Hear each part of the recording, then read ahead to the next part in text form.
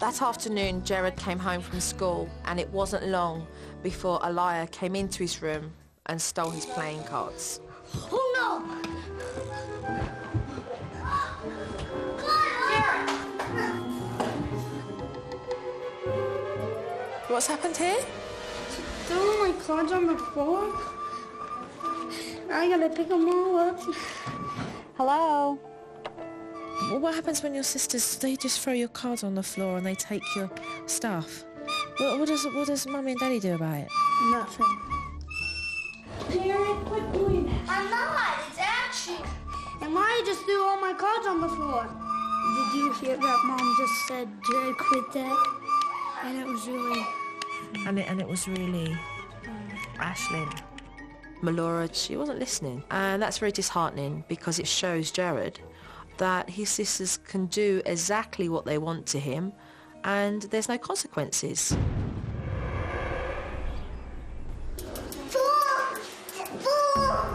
Dave, the lights are done. Hey, Jared! Don't use that word. He keeps saying shut up to me. Okay, I'm still working, and I don't want to use the word shut up again.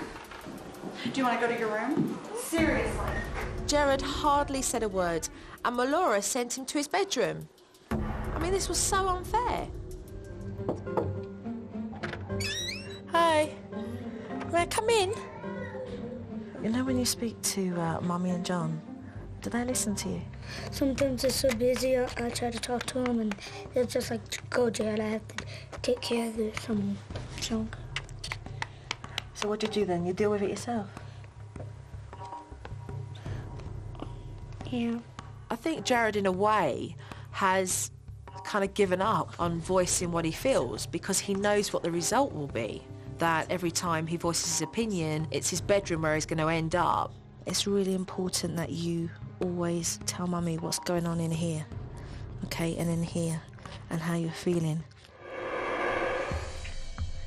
Jared, he's a very smart boy who likes to talk and voice his opinion. Yet when he does, he's disciplined for it. You get so irate that you end up saying, go to your room, time out, you're instigating trouble. And yet all he was doing was voicing his opinion.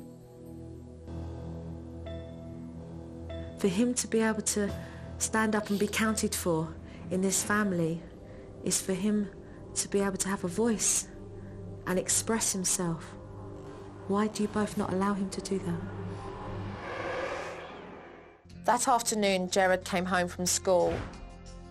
Jared doesn't always get the chance to express to his parents how important his feelings are.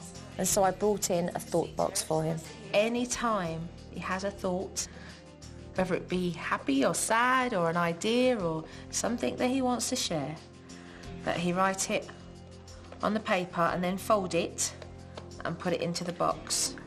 And then every evening, Melora, I'd like you to sit down once the girls are in bed and say, hey, let's talk about what you've written down.